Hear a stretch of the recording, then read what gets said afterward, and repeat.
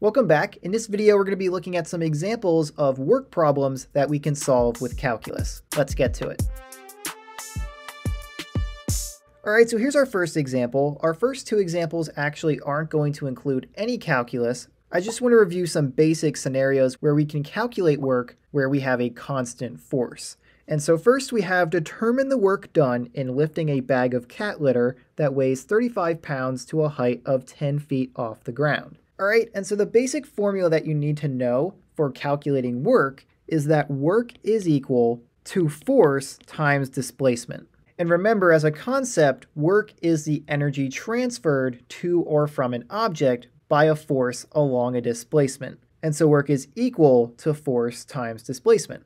And so in this specific problem, we want to calculate the work done in lifting a bag of cat litter. Now this bag of cat litter weighs 35 pounds, and that is going to be our force, right? Pounds is a unit of weight that already accounts for the effects of gravity, so weight is a force, and so our force in this case will be equal to 35 pounds. And then for our displacement, we want to lift this bag of cat litter 10 feet off the ground. And so the displacement will be equal to 10 feet. And so if we plug these values into our work equation, we will have that the work is equal to 35 pounds times 10 feet, and that will be equal to 350 foot-pounds. And foot-pounds is a unit of work when we are using the US customary unit system. And so for this problem, 350 foot-pounds is the work required to lift a bag of cat litter weighing 35 pounds to a height of 10 feet off the ground. All right, let's look at another example of a constant force problem, and then we'll start looking at variable force problems where we want to calculate work by using calculus. So here's our second example where the force is constant. We want to determine the work done in pushing a truck a distance of 20 meters with a constant force of 300 newtons. Now in this case, we're working with the metric system because we're pushing our truck a distance of 20 meters, and our force is measured in newtons, not pounds. All right, but we're going to use the same formula for work. We know that work is equal to force times displacement, and in this case, our force is a constant force of 300 newtons, and that force of 300 newtons is used to push a truck a distance of 20 meters. And so the displacement is equal to 20 meters. And so if we plug each of these values into our equation for work, we will have that the work is equal to 300 newtons times 20 meters, and that will be equal to 6,000 newton meters. And so while you could leave the units as newton meters, we could also rewrite newton meters to be the unit of work for the metric system, which is joules. And so this will be equal to 6,000 joules. And a joule is the same as a newton meter. All right, and so 6,000 joules is the work done by pushing a truck a distance of 20 meters with a constant force of 300 newtons. All right, so this was the last work problem with a constant force. From here on out, we're going to be looking at variable forces when determining work. And so we are going to need to use calculus, specifically a definite integral, to solve the rest of these problems. All right, so first up, we're going to be looking at some spring problems, and these problems involve calculating the work done in stretching or compressing a spring. And so for this example, we have that a spring has a natural length of 3 feet.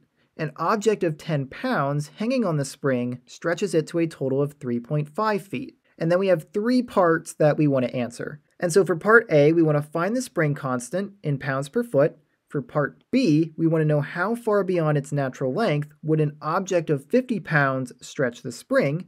And then for part C, how much work is required to stretch the spring from its natural length to a length of 4 feet.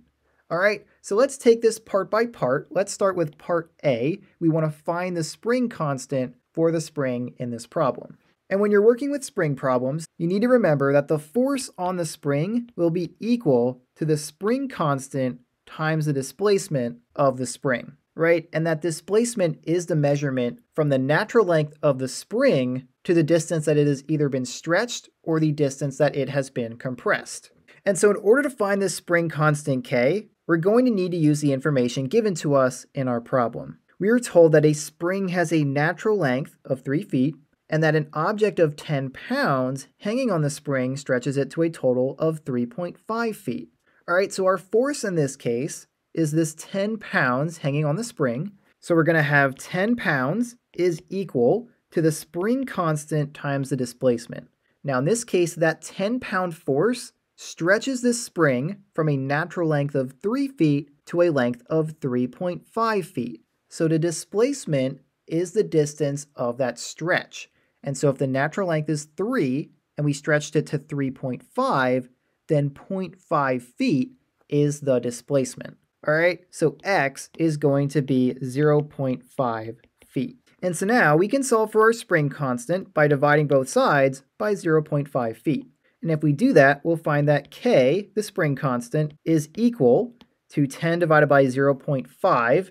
That is equal to 20, so we will have 20 pounds per foot, right? Since we are dividing pounds by feet, our units are going to be pounds divided by feet, or pounds per foot. All right, and so that's part A. We found that the spring constant is equal to 20 pounds per foot. All right, but then how about part B? We want to know how far beyond its natural length would an object of 50 pounds stretch the spring? All right, well, we can use that same equation that the force is equal to the spring constant times the displacement, and we can find out what that displacement would be. In this case, our force is going to be 50 pounds, and so 50 will be equal to the spring constant, which is 20 pounds per foot, so we will have 20 times x. And so if we solve for x in this equation, that will tell us the distance, or how far beyond the natural length this object of 50 pounds would stretch our spring. And remember that the units here for 50 is pounds, and a unit for 20 is pounds per foot. So if we divide 50 pounds by 20 pounds per foot, we're going to be left with a distance in feet. And so 50 divided by 20 will give us that x is equal to 5 halves, and that is measured in feet. And 5 halves is equal to 2.5, and so x is equal to 2.5 feet, which is going to be our final answer for part B. If we have this spring with a spring constant of 20 pounds per foot, then an object of 50 pounds will stretch that spring 2.5 feet. Okay, and so that's part B. The answer was x equals 2.5 feet. And now we can move on to part C, which is where the calculus is going to come into play. And so let me clean up my work here.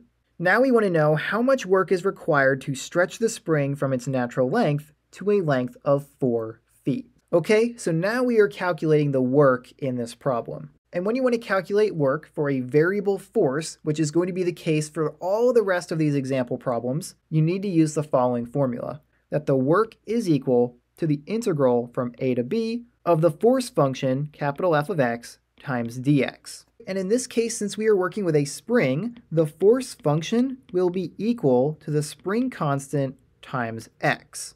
And so we already know what the spring constant is equal to. We found that in part A. And so if we replace k with 20, then we know that our force function is equal to 20 times x. Okay? And so that's going to be our function for our integral. But then what about our bounds of integration? Well, that's going to depend on how far we want to stretch or compress our spring. And in this case, we want to find the work required to stretch the spring from its natural length to a length of 4 feet. Now, the natural length of this spring is 3 feet. Remember, our problem tells us that. The spring has a natural length of 3 feet. And so it might be tempting to say that the bounds of integration should be from 3 to 4. However, that is not correct. When you set up your bounds of integration, you are looking for the displacement from the natural length to however far you want to stretch it. So in this case, we are going from the natural length of 3 to a total length of 4 feet. So the difference between 3 feet and 4 feet is just 1 foot, right? We're only stretching this spring 1 foot.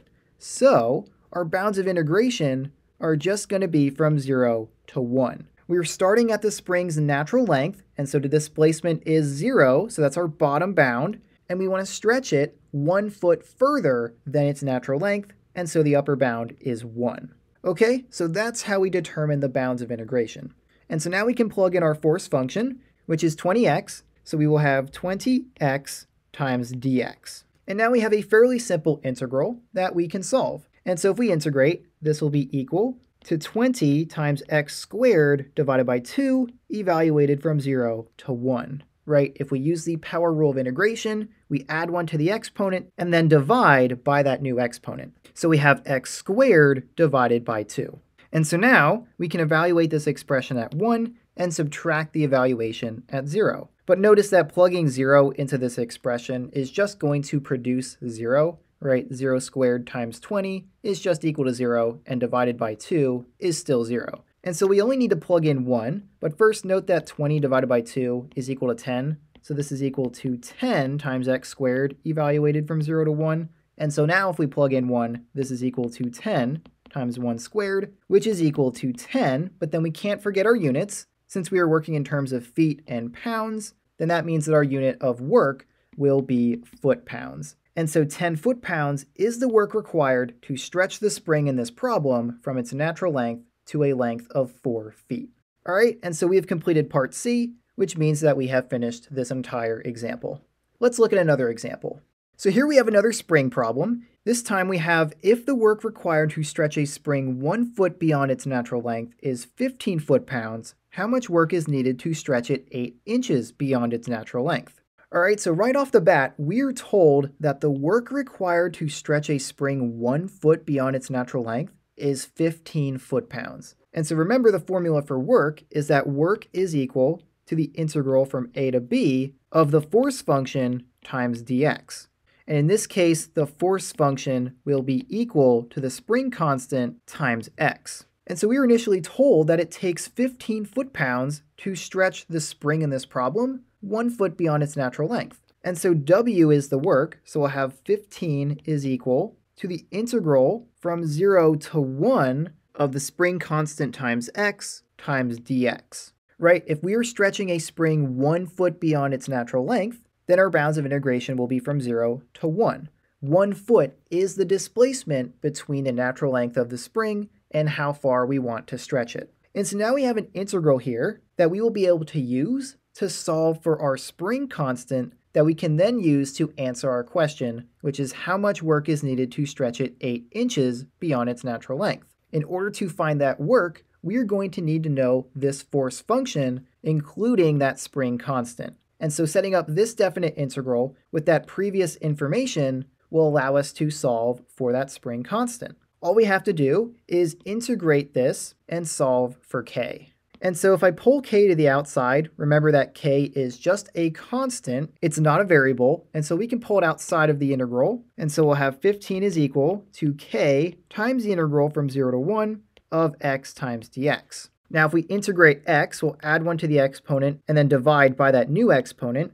And so then we will have that 15 is equal to k times x squared divided by 2, evaluated from 0 to 1. And then if we evaluate this expression at 1 and then subtract the evaluation at 0, we will have 15 is equal to k times 1 squared divided by 2 minus 0. Right, 0 squared divided by 2 will be 0. And so then we will have 15 is equal to k times 1/2. And if we divide both sides by 1/2, then we will find that k is equal to 30. And so now we have that our spring constant is equal to 30, which means that our force function will be equal to 30 times x. All right, and so if I clean up my work here, we can now use this force function to determine the work needed to stretch this spring 8 inches beyond its natural length. And so now we'll have that the work is equal to the integral of that function, 30x times dx. But what will our bounds of integration be? Well, we're stretching our spring 8 inches beyond its natural length, and so if we're starting at the natural length, the lower bound will be 0, but then the upper bound will be 8 inches. But remember, we need to be working in terms of feet so that we can calculate the work in foot-pounds. Okay, this spring constant right here is in pounds per feet because in that previous integral, our work was 15 foot-pounds and our bounds of integration was from 0 to 1 foot. So we need to continue working in feet, and so we need to convert 8 inches into feet. And so if we have 8 inches, remember that there are 12 inches in 1 foot. So for 1 foot, there are 12 inches. And so if we multiply 8 by 1/12, the inches will cancel out. And so we'll have 8 divided by 12, which gives us 8/12, and that reduces to 2/3. Okay, so 8 inches is the same as 2/3 of a foot. So our upper bound of our definite integral will be 2/3. All right, and so now we can solve our integral. We can integrate 30x and then evaluate it at our bounds. So this will be equal to 30x squared divided by 2. That's just using the power rule of integration, evaluated from 0 to 2/3. And then 30 divided by 2 is 15, so this is equal to 15x squared, evaluated from 0 to 2/3. And then if we plug in 2/3 and subtract plugging in 0, this is equal to 15 times 2/3 squared minus 0, because 0 squared times 15 is 0, so we don't really need to write that. And then 2/3 squared is going to be 4/9, so this is equal to 15 times 4/9. And then 15 times 4 is 60, and so we'll have that this is equal to 60/9, which we can then reduce by a factor of 3 in the numerator and the denominator, and we will have that this is equal to 20/3. And of course, that is measured in foot-pounds since we are working in terms of feet and pounds. And so I'll write that. This is 20/3, and it's measured in foot-pounds. And so that is the work required to stretch this spring in this problem 8 inches beyond its natural length. Okay, let's look at a different example. So next we're going to look at a propulsion problem, which is another type of work problem. And so let's read what we have here. A particular astronaut weighs 180 pounds on Earth's surface. How much work is done in lifting the astronaut 20 miles from the surface of the moon? The radius of the moon is 1,100 miles, and its force of gravity is 1/6 that of Earth. All right, and so the way you can identify this as a propulsion problem is propulsion problems deal with lifting objects, or in this case, an astronaut, from the surface of a planet or a giant mass into space. And so the force equation that we're going to use for propulsion problems is derived from Newton's law of universal gravitation. And that law says that the weight of a body varies inversely as the square of its distance from the center of that mass with a gravitational pull. So the force exerted by gravity is equal to a constant of proportionality between the masses divided by x squared, where x is the distance to the center of the mass, or you could also view it as the radius of that mass. And so if we're going to find the work done in lifting the astronaut in this problem, we're still going to use the formula that work is equal to the integral from a to b of a force function times dx, but in this case the force function will be equal to that constant of proportionality c divided by x squared. But similar to our spring problems, we need to figure out what this constant is equal to, just like the spring constant, before we can use this force equation in our definite integral. And so we have to use some information that we know from our problem to solve for that value of c. And so in this case, the force is going to be the weight of our astronaut on the surface that he is being lifted from. And so in this case, we're told that the astronaut weighs 180 pounds on Earth's surface.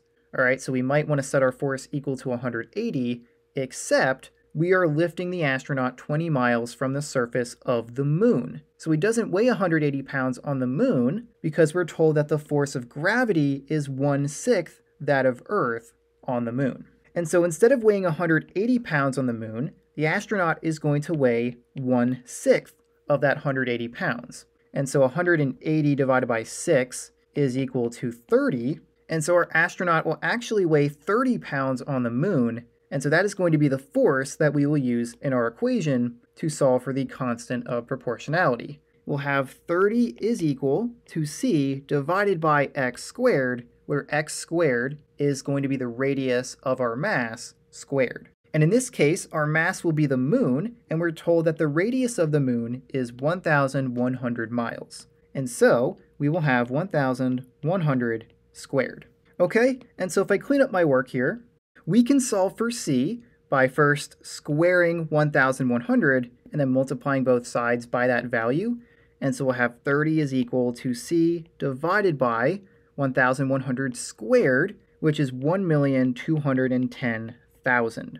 And so if we multiply both sides by that value, we will find that c, the constant of proportionality, is equal to 36,033,000 300,000. Okay, and so that is the value of c. And so if we plug that into our force function, we will have that the force function is equal to 36,300,000 divided by x squared. All right, and so we can use that for our definite integral. All we need to figure out now are the bounds of integration. And so our bounds are going to be related to the distance that our astronaut needs to travel. The lower bound will be where the astronaut starts, and the upper bound is where the astronaut will be lifted to. And so if you imagine that this is the moon, and this is our astronaut, the distance from the center of the moon to the surface is the radius, and that is 1,100 miles. And so our lower bound is equal to the starting point of the astronaut with relation to the center of the mass. And so the astronaut starts at a distance of 1,100 miles from the center of the mass, and he's going to be lifted 20 miles from the surface of the moon.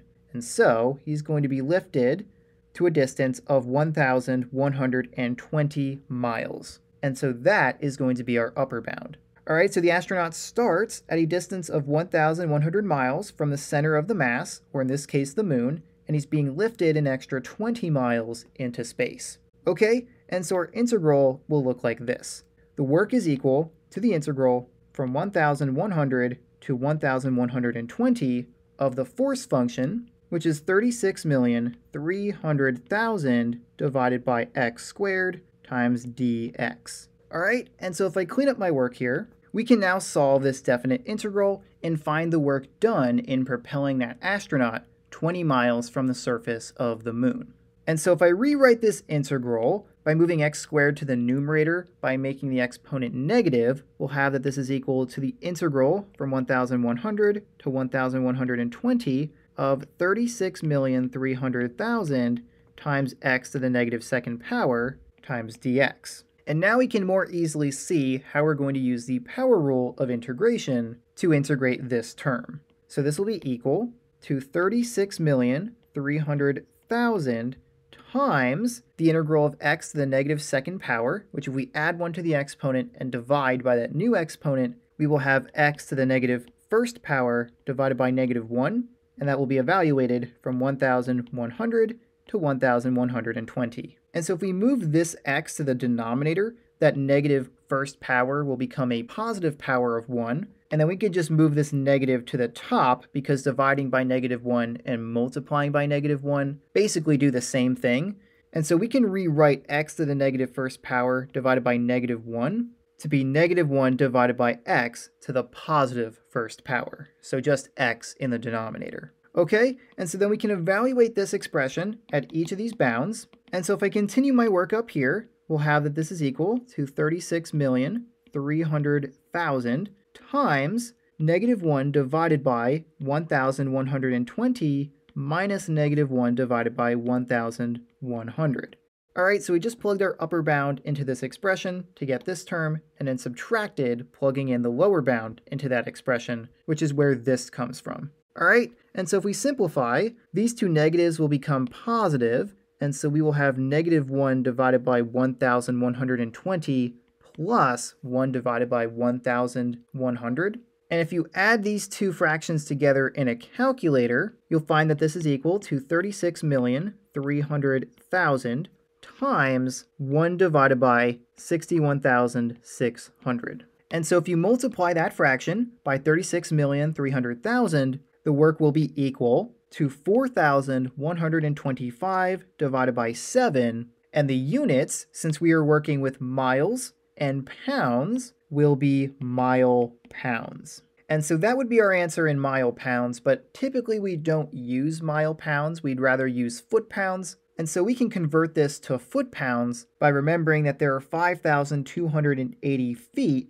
in 1 mile. And so if we multiply by that, the mile units will cancel out, and then 4,125 times 5,280 will give us that the work done in foot pounds is equal to 21,780,000 divided by 7, and that is foot pounds. Okay, and so that is the work done in lifting an astronaut 20 miles from the surface of the moon. And by the way, if you plug this fraction into your calculator, it is approximately equal to 3,111,428.6 foot-pounds. And so I'll just write that over here in case you are interested in seeing that, but the approximate value would be 3,111,428.6 foot-pounds. All right, so these answers are the same. It's up to you how you want to express that answer, but either way, that is the work done in this problem.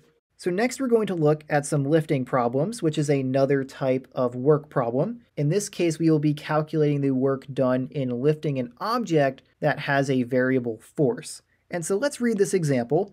We have a bag of sand originally weighing 144 pounds is lifted at a constant rate. As it rises, sand also leaks out at a constant rate. At the instant when the bag has been lifted to a height of 18 feet, exactly half of the original amount of sand remains. Calculate the work done in lifting the sand to the height of 18 feet from the ground. All right, so let's start by drawing a picture of what's happening here. First, I'll draw our bag of sand. That's going to be sand, and we want to lift that from a height of 0 to a height of 18. So that's 18 feet, and this is 0 feet. All right, but we are told that as we lift that bag, sand is leaking out of the bag at a constant rate. And so because of that, once the bag is lifted to 18 feet, half of the original amount of sand remains. And so that means when this bag reaches 18 feet, it will weigh half the amount that it weighed at the start. And so we're told that the bag of sand originally weighs 144 pounds, right? So at 0 feet, the bag of sand weighs 144 pounds. But at 18 feet, it's going to weigh half of that. So 144 pounds divided by 2 will be equal to 72 pounds. And so since the weight of the bag is not going to be the same for the entirety of the lift, we have a variable force, and so we're going to need to calculate this work done by using a definite integral. Okay, but before we can set up that definite integral, we need to find a way to represent the force function for this problem. How are we going to represent the variable force as a function? Well, what we should find is some kind of rate that tells us how the weight is decreasing. So if we lost half of our sand, we went from 144 pounds to 72 pounds, then that means that we lost 72 pounds over the course of 18 feet, right? So we lost 72 pounds over 18 feet. And so if we divide 72 pounds by 18 feet, that is equal to 4 pounds per foot. And so that tells us that our bag of sand is losing 4 pounds for every foot that it rises. All right, and so our force function, capital F of x, will be equal to the initial weight of the bag, since that is a force, 144, but we want to subtract 4 pounds per foot, and we can represent each foot with x. Okay, and so now since we have our force function, we can set up our integral to calculate the work in this scenario. And so if I clean up my work here, we know that the work will be equal to the integral from a to b of the force function times dx. Now we have our force function, but what will our bounds of integration be? Well, the displacement of our bag is going to be 18 feet, right? We're starting at 0 feet and we're lifting it to a height of 18 feet, and so our bounds of integration will be from 0 to 18. And so the work will be equal to the integral from 0 to 18 of the force function 144 minus 4x times dx.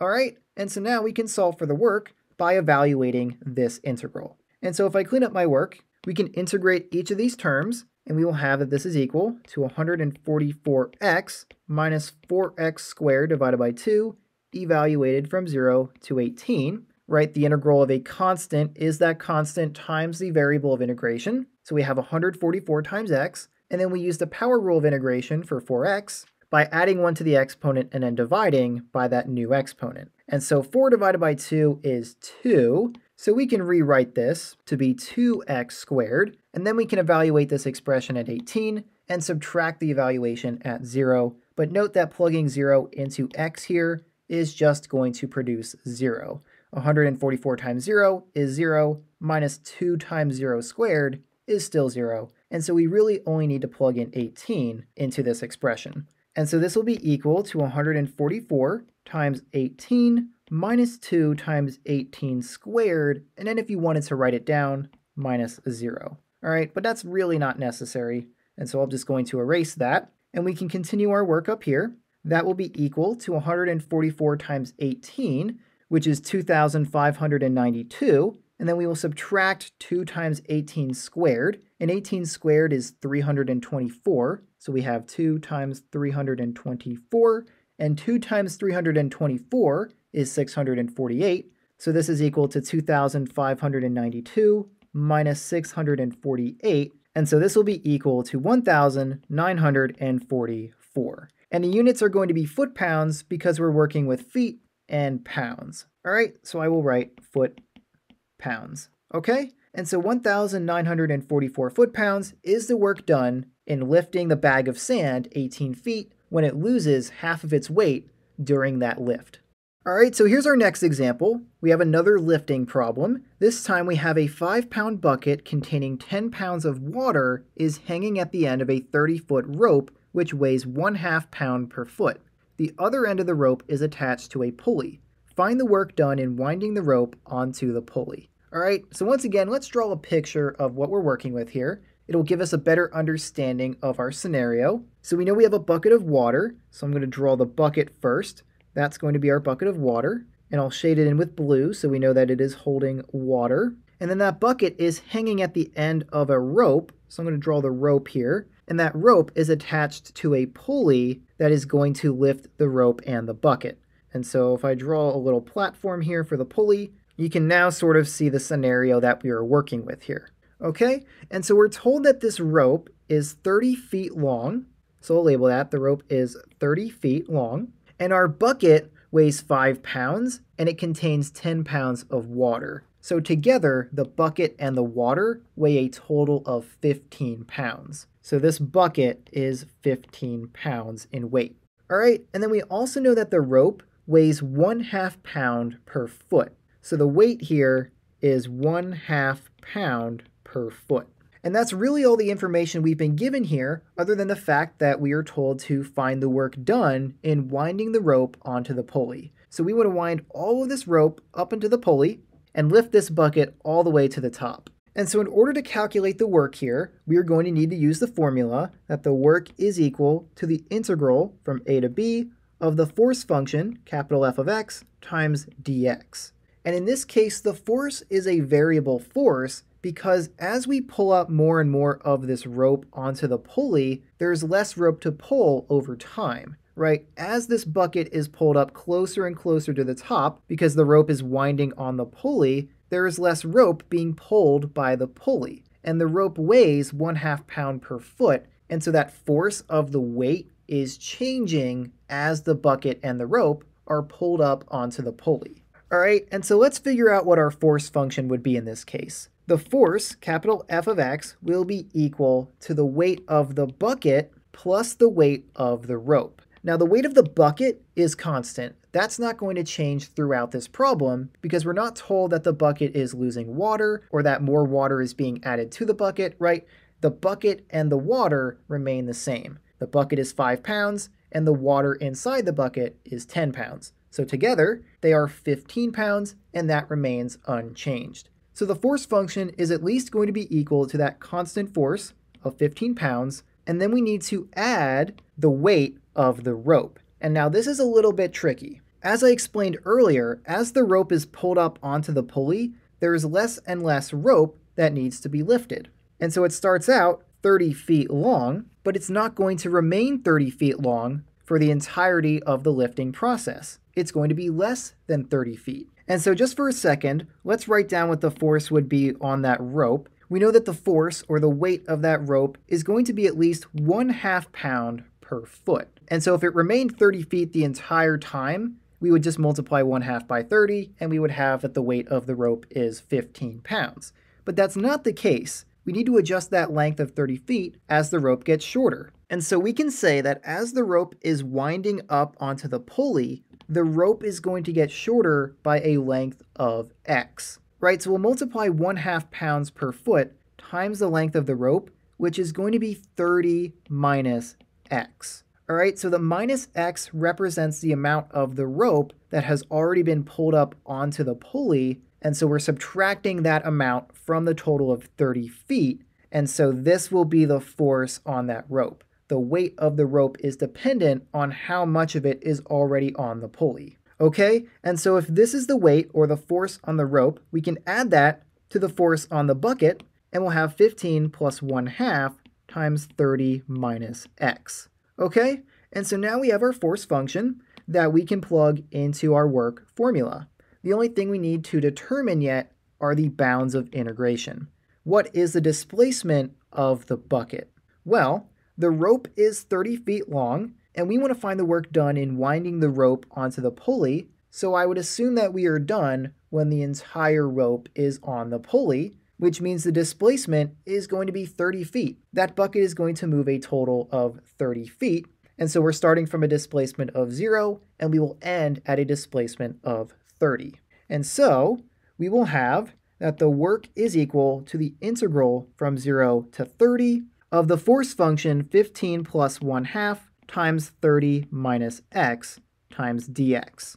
Okay, and so now that we have our definite integral set up, we can now solve it and find the work in this problem. And so if I clean up what I have here, let's simplify what's inside our integral. So this will be equal to the integral from 0 to 30 of 15 plus 1/2 times 30, and then 1/2 times negative x. So 1/2 times 30 is 15, and then we will have minus 1/2 times x, and that's multiplied by dx. All right, and then 15 plus 15 is equal to 30, so this is equal to the integral from 0 to 30 of 30 minus 1/2 x times dx. Okay, and so now we can integrate each of these terms, and so I'll do that up here. This will be equal to 30x minus 1/2 times x squared divided by 2. And that will be evaluated from 0 to 30, right? So 30 was a constant, so to integrate it, we multiply it by the variable of integration, which is x. So we have 30x, and then we integrate x by adding 1 to the exponent and dividing by that new exponent, and so we have 1/2 times x squared divided by 2. And so if we simplify, this is equal to 30 times x minus x squared divided by 4, evaluated from 0 to 30. And so now if we plug 30 into this expression and then subtract plugging 0 in, we will have our final answer for the work. But note that plugging 0 in once again is just going to output 0. 30 times 0 is 0, and 0 squared divided by 4 is 0, so we don't really need to worry about that. Let's just plug in 30. So this will be equal to 30 times 30 minus 30 squared divided by 4, and if you wanted to write it down, minus 0. Okay? 30 times 30 is 900, so this is equal to 900 minus 30 squared, which is also 900, so 900 divided by 4. And 900 divided by 4 is 225, so I'll erase that, and we will have 225, and 900 minus 225 is 675, and so I'm just going to rewrite that, and we'll have that this is equal to 675, which is our final answer, except it needs some units, and we were working with feet and pounds in this problem, so that means that our unit will be foot-pounds. Okay, and so 675 foot-pounds is the work required to wind the rope onto the pulley where that rope is attached to a 15-pound bucket full of water. So next up we have a pumping problem, which is our last type of work problem that we are going to look at. And pumping problems typically work with pumping a fluid, such as water, in or out of a tank. And so let's read our problem here. We have that a cylindrical tank with a radius of 5 feet and a height of 9 feet is 2/3 filled with water. Find the work required to pump all the water over the upper rim of the tank. Or in other words, we're pumping all of the water that's in the tank out of the tank. All right, and so the first thing that we should do here is draw a picture of our tank. And so I'll draw a cylinder here. This is going to represent our tank. And so we know from the problem that the tank has a radius of 5 feet and a height of 9 feet. And so this measurement right here is 9 feet, And this measurement right here is the radius, which we know to be 5 feet. Okay, and then we're also told that the tank is 2/3 filled with water.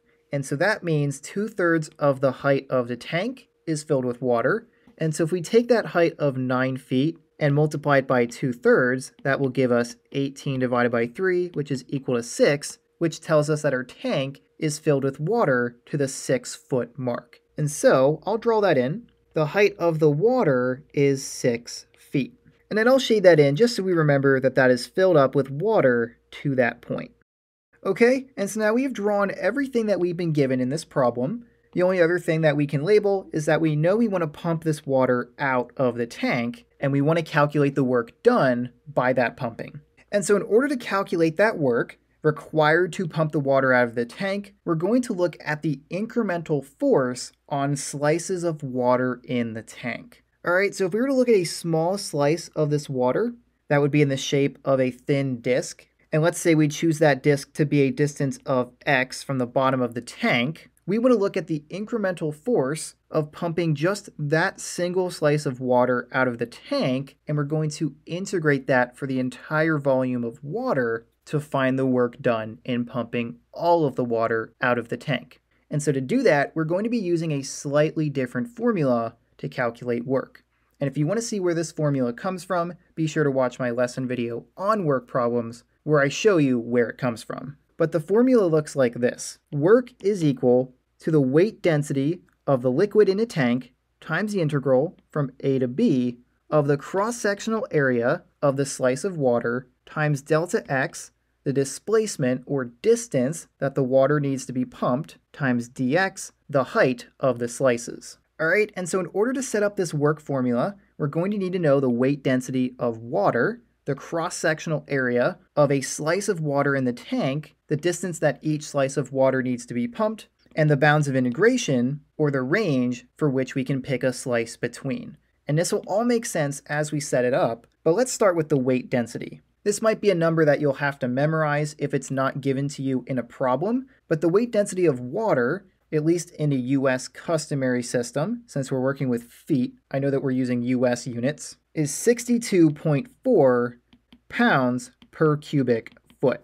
So the weight density, or density times gravity, is equal to 62.4. And so I'll start by writing that in. The work will be equal to 62.4 times the integral, and then we'll come back to our bounds of integration. Let's determine the cross-sectional area of a slice of water in the tank. In this case, that cross-sectional area is the area of a circle because the cross-sections of this cylindrical tank are circles. And we know that the area of a circle is equal to pi r squared. And now in this case, the radius of our cross-sections is going to be constant because we have a cylinder where the radius is constant throughout the entire cylinder, right? No matter where we draw a slice within the water, the radius of that circle is going to be the same, and it's 5 feet. So the cross-sectional area will be equal to pi times 5 squared, and that will be equal to 25 pi. And so the cross-sectional area of a slice of water, no matter where we are in the tank, is 25 pi. So I'll write that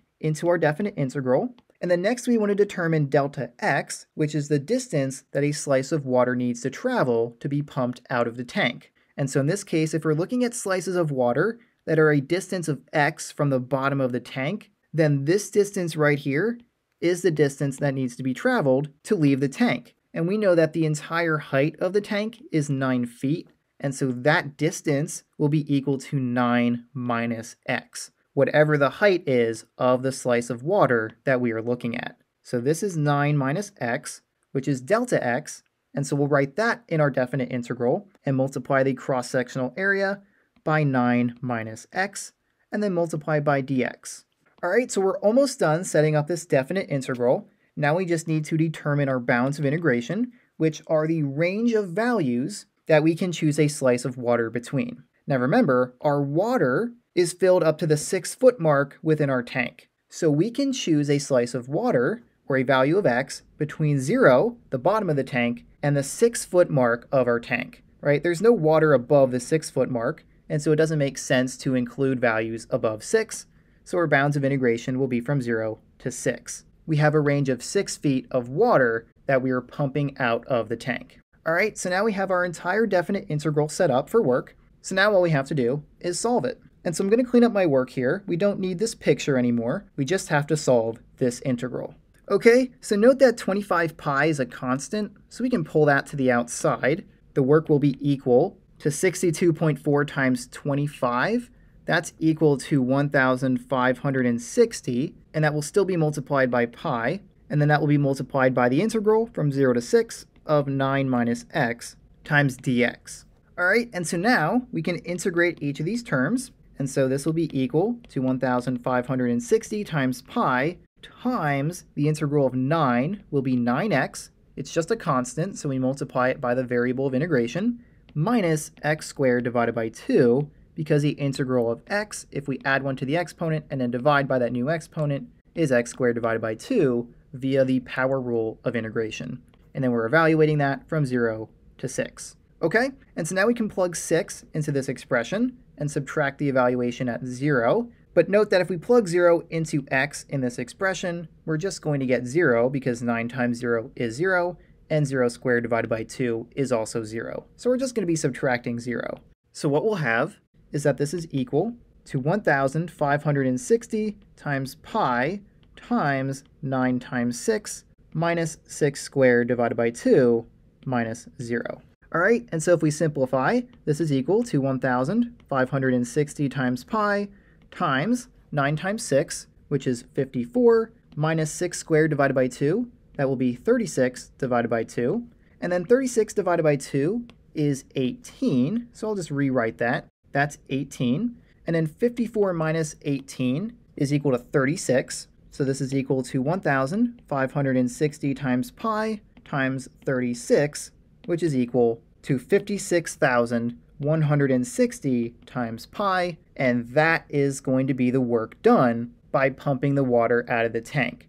Now in this case, our units will be in foot-pounds because we're working with feet, and the weight density of water, 62.4, was measured in pounds per cubic foot. So our unit of work here is foot-pounds.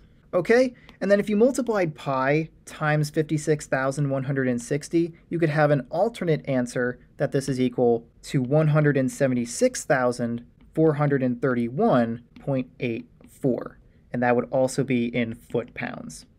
All right, so either of these answers would be correct, and so that is the work done by pumping the water out of the tank in this example. Let's look at one more example for this video. All right, so here's our last example. We have another pumping problem, and so let's read what we have here.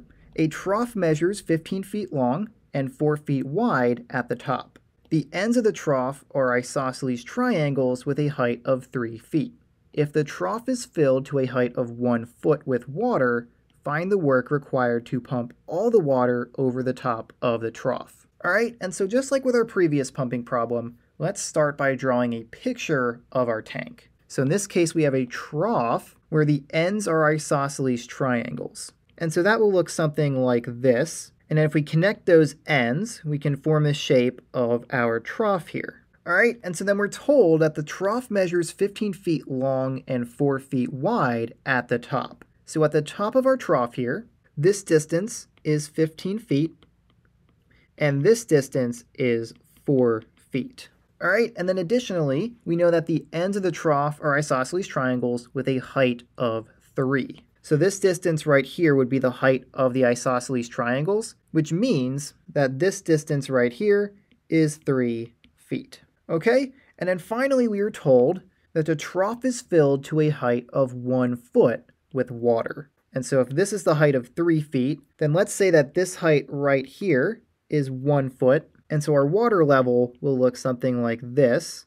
If I try to draw that here, and then I'll shade that in. This is where the water is in our tank. And we want to calculate the work required to pump this water out of the trough through the top. Okay, so now we have a picture that represents everything that we were given in our problem. Now we just have to set up our definite integral to calculate the work. And we're going to use the same work formula that we used in our previous example of a pumping problem. We know that the work is equal to the weight density of the liquid, which in this case is water, times the integral from a to b of the cross-sectional area of a slice of water times delta x, or the distance or displacement that the water needs to travel to be pumped out of the tank, times dx, the height of one of the slices. And so once again, we're working with US units, right? We have feet in our problem, and then we're also working with water here, and so the weight density in this case is going to be 62.4 pounds per cubic foot. That is the weight density of water in the US system. And so then we'll multiply that by the integral, and we will come back to the bounds of integration at the end, but let's look at the cross-sectional area of a slice of water in the tank. In this case, if we're going to look at a slice, it's going to be a thin rectangular prism. And so we want to figure out the area of this rectangle in our trough. Okay, so the cross-sectional area will be equal to a length times a width. Now the length of our cross-section is not going to change. That's going to stay the same no matter where in the tank we are, because the length of the trough is always 15 feet. That's not going to change. So this is at least going to be equal to 15 times the width, but the width in this case is going to change. Notice that the width of our cross-section depends on the distance between the sides of the isosceles triangle, and so down here, that is a smaller distance than it is up here. And so we need to find a way to represent that distance with a variable. And so the way we're going to do that is by using similar triangles. But before we do that, I did forget to label that we are looking at a slice of water that measures a distance of x from the bottom of the trough, or from the bottom of the tank. Okay, and so in order to figure out what that width will be, we will have to use two similar triangles. One of those triangles is going to be the end of our trough, so I'll draw that one first. This is one of our triangles, and the height of that triangle is 3, and the width across the top is 4. And then the triangle that would be formed by a slice of water with a height of x and an unknown width would be this triangle. It has a height of x, the distance from that slice to the bottom of the tank, and an unknown width, w, right? So that w is the distance between the sides of the isosceles triangle at a particular value of x where we drew our slice. That is a distance of x from the bottom of the tank. Okay, and so these triangles are similar, and so we can write a ratio to relate their measurements, and so we can say that 4 is to 3 as w is to x, right? The width is to the height as the width is to the height. And so I'll do that up here. We're going to have 4 is to 3 as w is to x. And now we can solve for the width by multiplying both sides by x, and that will tell us that the width is equal to 4/3 times x. Okay, so no matter where we choose a slice of water within this tank, the width of that slice, this distance between the sides of the triangle, is 4/3 times x, where x is the distance from the bottom of the tank. And so we can plug that width into our cross-sectional area formula and have 15 times 4 divided by 3 times x. Okay, and so we can simplify this. 15 times 4 is 60, so this is equal to 60 divided by 3 times x, and 60 divided by 3 is 20, and so this is equal to 20x. 20x represents the cross-sectional area of a slice of water in this tank, where those slices are rectangular. Okay, and so we can plug that into our definite integral. The cross-sectional area is 20 times x, and then if I clean up my work, let's determine the displacement, or the distance that the water needs to travel to be pumped. And so if the slice of water that we're looking at is a distance of x from the bottom, then the distance that it needs to pump will be the total height of the tank minus that value of x, right? So if the whole thing is 3 feet tall, and we're choosing a slice that is x feet tall, then that distance from the height to that value of x will be 3 minus x. We subtract that value of x to find what this value would be. And so, if we go back to our definite integral, delta x is equal to 3 minus x, and that will be multiplied by dx. All right, and so then the only other thing that we need to set up here are the bounds of integration, and those will represent the range of values for which we can pick a slice of water in our tank. And so the water in the tank is filled to a height of 1 foot, right? That's what this measurement is right here. And so we can choose a value of x between 0 feet 1 feet for the water, and so our bounds of integration will be from 0 to 1. Okay, and so now we have successfully set up our definite integral to represent the work done by pumping the water out of this trough. And so we don't need this picture anymore. We can now focus on solving this definite integral. And so the first thing I'll do is simplify a little bit. We can pull this constant of 20 to the outside, so the work will be equal to 62.4 times 20, which is equal to 1,248, and that will be multiplied by the integral from 0 to 1, and then we can distribute this x through this quantity, so we will have 3x minus x squared. All right, and so that will be multiplied by dx. And so now we can integrate each of these terms by using the power rule of integration, and then we'll be able to solve for the work in this problem. So this will be equal to 1,248 times 3x squared divided by 2 minus x cubed divided by 3, evaluated from 0 to 1. Right, so for each of these terms, we added 1 to the exponent and then divided by that new exponent. So now all we have to do is evaluate this expression at 1 and subtract the evaluation at 0. But once again, note that plugging 0 into x here is just going to produce 0 for that entire expression. 0 squared times 3 is 0, divided by 2, still 0, minus 0 cubed divided by 3 is also still 0. So we just need to plug in 1.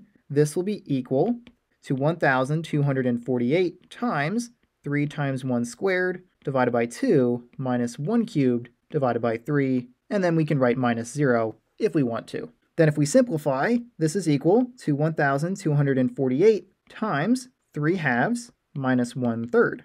And 3 halves minus 1/3 will be equal to 7/6. So this is equal to 1,248 times 7/6, which is equal to 1,456.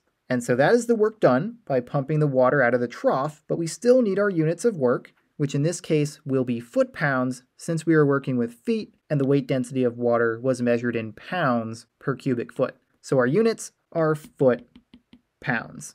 And so 1,456 foot-pounds is the work required to pump all the water over the top of the trough in this problem. Okay, and so with that, that was the end of this example, and this was the last example for this video. So if you have any questions, feel free to leave those in the comments, but if you don't have any questions, this is all I had for now. So I will see you next time.